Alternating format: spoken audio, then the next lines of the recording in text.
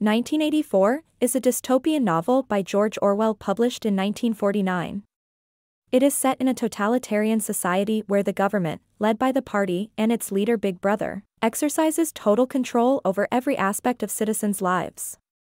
The protagonist, Winston Smith, is a low-ranking member of the party who begins to question his loyalty to the government, and eventually joins a rebellion against it. The novel explores themes of government power, control, and manipulation, as well as the effects of totalitarianism on society and the human spirit.